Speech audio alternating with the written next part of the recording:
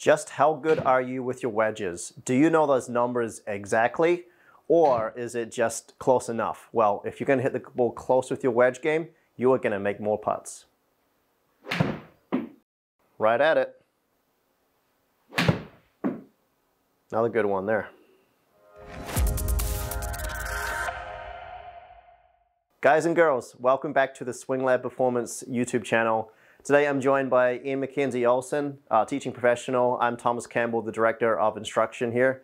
And today we're going to be talking about wedge gapping. Not only wedge gapping, but just knowing exactly how far you hit your wedges.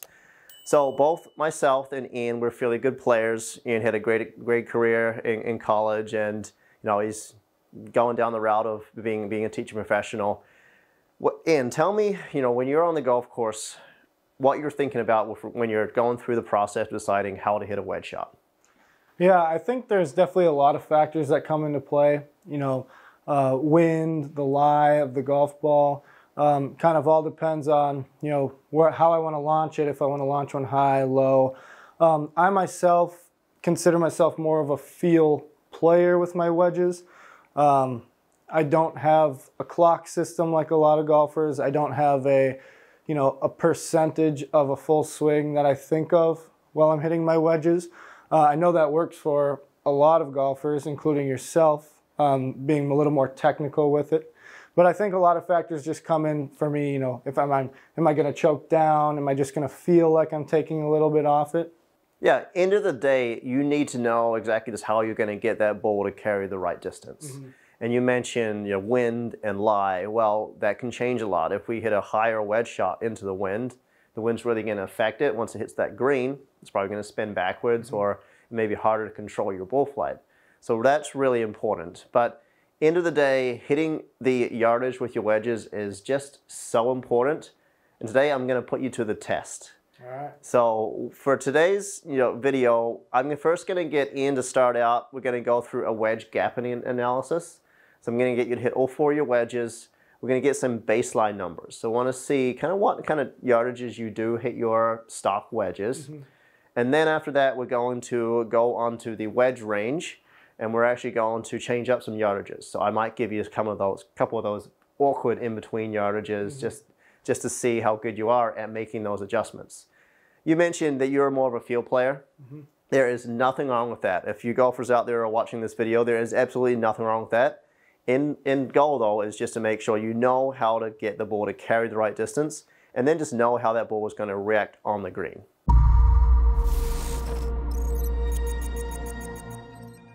Okay, Ian, we're going to get started. You have 4 wedges in your bag, right? Yep. What lofts do you play? I play 60 degree, 54, 50, and pitching wedge, which is 46. 46? Okay, perfect. So you have some gapping in there we might want to assess, but let's get started and see you hit some shots. Golfers, you're watching this video right now, stay tuned because this is so important when it comes down to scoring. You watch the golfers on tour, best golfers in the world. One thing they do really well is they know their numbers with the wedge game. So this is why this video is going to be so important to you. Let's see you hit some shots. All right, so I got my lob wedge first, which is my 60 degree. Perfect. Should be going about 98 yards, the full swing. That's pretty good. You did say about. I did say about. Be about 96. Look at that. Good what call. A guess. That'd be pretty close. Yeah, I think so.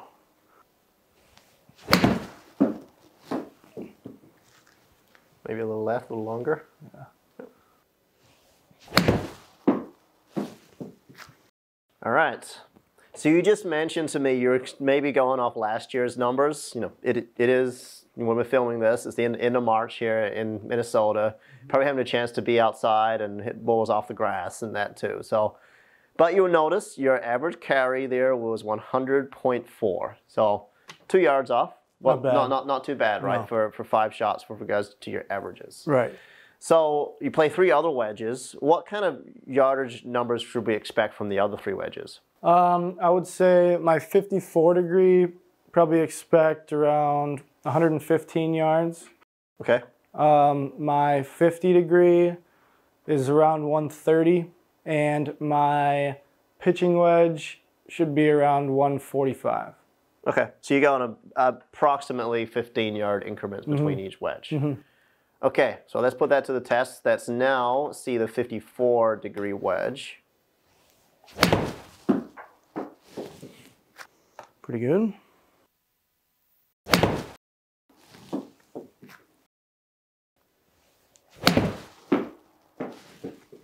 That'd be closer to the number.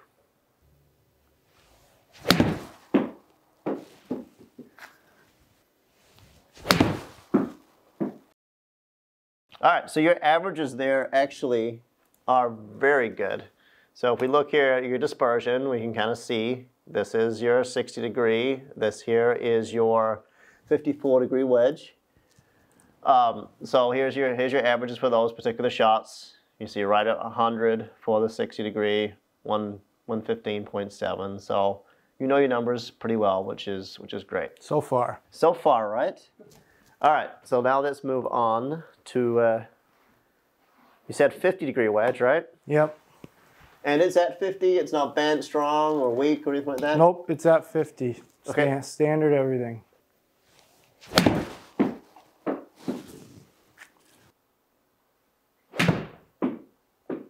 Should be pretty close to the same number.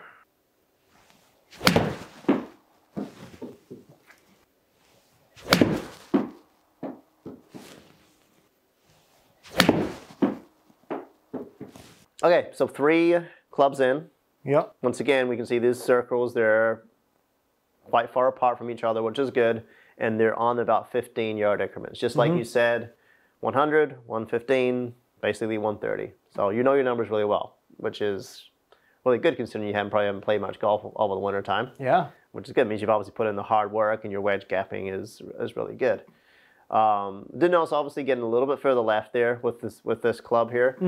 One thing I did want to touch on is when you were doing a wedge fitting, or even just talking about wedge gapping and lofts, generally speaking, you want to have about a 4 to 6 degree gap between each wedge. Usually keep it pretty consistent. One thing I find interesting with you is you go 6 degrees gap between your 60 and your 54, and then you go 4 between your 54 and 50, and another 4 between your 50 and 46. Yeah. Which, nothing wrong with that at all, as long as it goes the right yardage for you, that is perfectly fine. But generally speaking, you want to have that 4 to 6 degree gap between each wedge. Yep. And I've played around with, sets like that in the past, whether it's 52, 56, 60, or 50, 55, 60, and I've kind of, played around with all those, and I think that's also why it's so important to really get fit for it, because, you're going to see exactly how far. Like, it doesn't make that much sense that my gap between my 54 and 60 is 15 yards, and my gap between the 54 and 50 is also 15 yards, because obviously those don't add up, but that's just the way it is, and I think that's why it's important to kind of get fit and see the exact yardages you're hitting the wedges. Yeah, and that's, like you said, that's just the way it is. You can see if you look at ball speed, 84 to 93, that's 9-yard difference. 93 to 102.5, it's close to that 8-9 yard difference. So regardless, how you're swinging, you know your stock yardage is with each club. That's the most important thing. The reason I bring this up is when we're about to switch now to pitching wedge with the set. So a lot of times when you're getting fit for your irons, people don't know what the loft is on their pitching wedge. And they think it's cool to have a 56, a 60 degree, and a 52. All of a sudden they're fit into a pitching wedge that's got 44 degrees loft on it. All of a sudden you've got an 8-yard gap. This is usually where I see the biggest gap in wedges is between the pitching wedge, the gap wedge, and the sand wedge. Just because they don't know what loft it is, and they just maybe they just buy the wedges off the rack, think, oh, I need a gap wedge, I need a sand wedge, I need a lob wedge, but not thinking I know what loft I need. Right. So that's the most important thing. So a good club fitter is always going to fit wedges on top of the iron fitting, because they're going to be talking about the loft on the pitching wedge. Yeah. Speaking of pitching wedge, let's see your 46 degree pitching wedge and see how far it goes.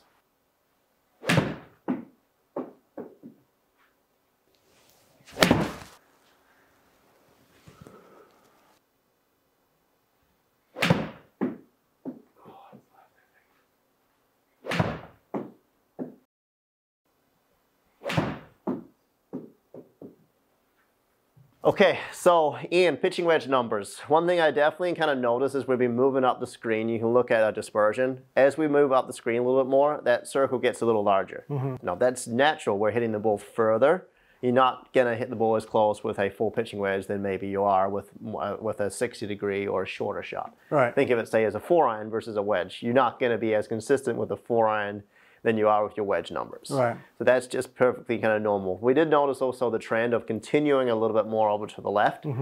So maybe lie angle, maybe face angle. That could be for another day when we start really dialing into why you're hitting those little pulls with your fuller wedge shots.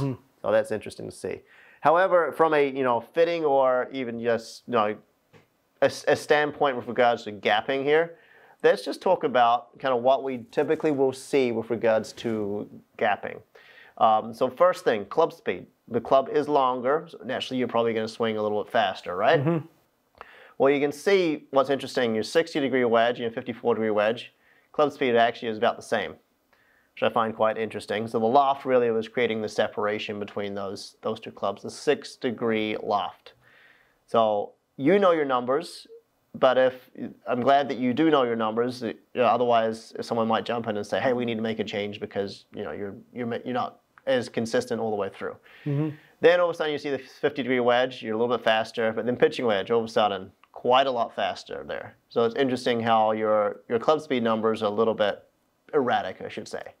Ball speed. This is consistent though, so this is the important thing. You can see your ball speed increases by about 8 or 9 miles an hour per club. So that's where that gapping comes into. So why the carry distance is about 15 yards apart per club. It's all to do with that ball speed. You can see as the ball speed increases, so does your smash factor. Your launch angle will decrease because there's less loft on the club. We're going from a 60-degree to a 46-degree wedge. You'll see how the launch angle gradually decreases there too. So all good stuff. I will also notice as your ball has more time to stay in the air, your height increases there too. So we know your stock yardages now. I've got them written down here. 60 is 100, 54 is 115, 50 is 130, 46 145. I want to put you to the test here as we finish up. We're going to go to the Trackman wedge range and might give you a couple of numbers that you maybe not quite expecting. Okay, so first off, I'm going to challenge you. What's your favorite wedge yardage? My favorite wedge yardage, I would say if I could leave myself 95 yards every time, it'd be pretty good. Okay, so let's find a 95-yard shot. So right now this shot here is 100 yards down 5 feet. Okay. Let's move the ball just a little bit closer here. Let's see what that is at. 97 down 5 feet. It's pretty close right there. That's basically 95 and a half. So we got you set up here, kind of tucked over on the right side. Let's see how good you are with your yardage. So this should play right around like 95 yards. Okay.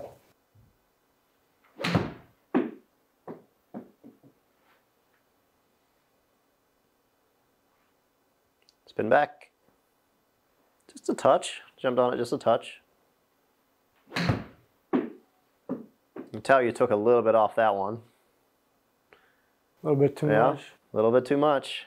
So how much, I'm going to say, obviously, how much practice have you done this winter, right? Yeah, not a lot. Not a lot. So you kind of know your numbers, but now we're putting that range was kind of wide open. Mm-hmm. We could take out a couple of misses if we needed to. But now you're under pressure. I'm asking you to hit a shot over water to a green that, the pin's kind of tucked. Now we really got to know our numbers. Yeah. So that's why we're doing this process. See a couple more from 95. That's got to be closer. Very good.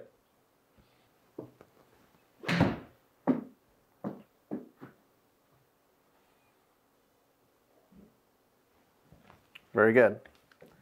Okay, so 4 shots there. As you were hitting those shots, I was writing down what your club speed number was. Okay. Because you mentioned you're a little bit more of a field player. So you were probably reacting to the shot before, so you took some off. You noticed you came up shorter, and your last 2 are in that comfortable spot. But you do have to remember when you're on the golf course, we only get one shot at it. Right. So yes, when you practice a lot, when you get outside on the wedge range, yeah, no doubt you probably feel comfortable.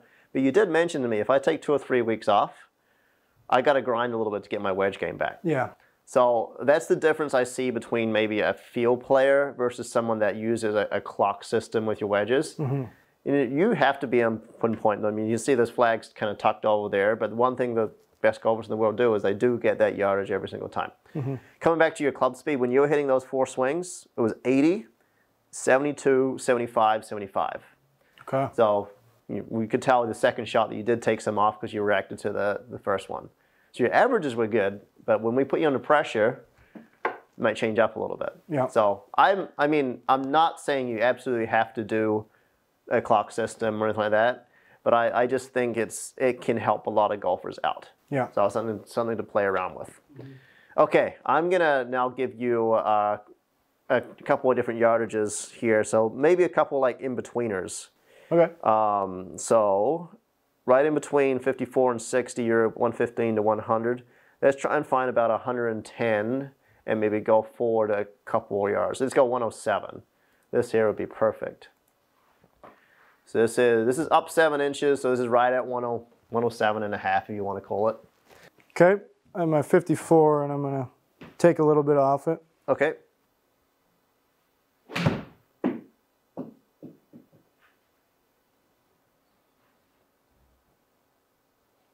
This is what you're trying to tell me, hey, I'm going to prove you wrong. That was a great shot. Thank you.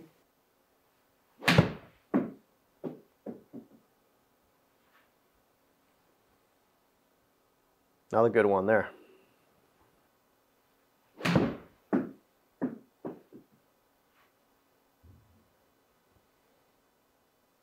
Very nice. Yeah, so this yardage, a little bit better. Yeah. Yeah, it seems like you're a little bit more kind of comfortable. Well, you knew, and that's what's most important, you knew that it was 54, just taking a little bit off it. Mm-hmm. But you just got to make sure you know. I can tell you, I have all my numbers kind of written down. I have like a spreadsheet of all my carry distances for 7:30, 9 o'clock, 10:30 for my 60, 56, 52, and then 9 o'clock, 10:30 full swing with my wedge. I don't have a full swing yardage for my other 3 wedges because I know if I get the ball up in the air, it's going to spin and be harder to control. Yeah. So as long as you know what you're doing, that's the most important thing. All right, one more yardage. Do you have maybe a yardage you want to test yourself at? I would say something in between pitching wedge and gap wedge. All right, so we just backed you up here to 137 yards. Did just notice this is down 15 feet, so we can maybe back you up just a little bit further. No, we'll just go 138 yards. Down 15 feet, so every 3 feet is 1 yard. Mm-hmm. So now this is playing, what, 133? Yep. Now, let's see how good you are from 133. I'm going to try to flight a little pitching wedge. This is kind of a number that I could get the gap wedge there, right? But, it'd be way up in the air. It'd be really spinny, a lot harder to control. All right, so important you brought that up with regards to flighting it down. Now we have Trackman set, on very, very light winds. You can see it over on the right. It's kind of bouncing around a little bit between maybe 1 or 2 miles an hour into the wind. But yeah, if you try to jump on that 52 and you had a little bit more wind, that's when it's going to be hard to control it. So wind will definitely affect it. So I like this choice versus trying to get a couple extra yards out of the gap wedge. Yeah.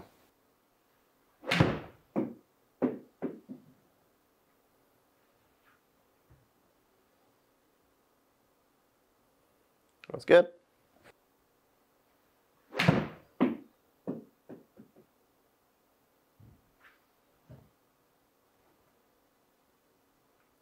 Very nice. Right at it. And that is a good miss. I like that that we're coming up just short rather than going past the flag. Yeah. That's important to pay attention to. All right, so Ian, a quick little gapping analysis, including a little bit of pressure on your wedge game. What have you found out, and what do you think you want to work on as you're leading into the spring golf season?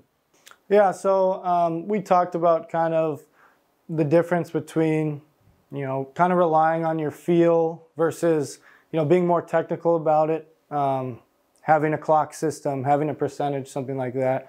You're more of a technical guy, I'm more of a feel guy. The one benefit I think that we also talked about between being more technical, having your clock system, is you can kind of always rely on that. What we talked about, the flaw with my type of way I play my wedges, is I kind of always have to be dialed in. I always have to be prepared. You know, I can't take a couple weeks off and then go expect to have my yardages be perfect. When if you do have that clock system, you can still rely on that spot, and you're probably a little bit more accurate. That being said, I do like the way I play my wedges. I think wedges is definitely a strength to my game. There's, you know, really good wedge players that do it both ways. It's probably more often that they lean towards being a little more technical, having those exact spots where they see the club in each position. But they do it in both ways. And I think that, you know, I could definitely see myself trying that out and seeing if I'm picking spots, seeing if my wedge game even improves, because even though I think it's a strength, I definitely have room to grow in my wedge game as well. So I think that would definitely be something I could try out and see if I like it and like playing like that. Yeah, I think every golfer, even if you're a great wedge player, you can always be better, right? Yeah. So you can always look at your strengths, you know, pay attention obviously how far you're hitting each club, but really comes down to is how do you push yourself even harder to be a better golfer? Right. Hitting wedges closer to the hole and making more putts, that's going to, you know, improve your scores for sure. So, I mean, golfers, depending on whether you're more of a field player with your wedges or if you're maybe more systematic like I am with a clock system, end goal is knowing your yardage. If you know how far you hit each wedge, if you know how to hit shots in between yardages, that is most important. So I hope you enjoyed this video. Hope you learned a lot about wedge game and why it's so important to get it dialed in. Let us know what you think, and also make sure you subscribe to our channel.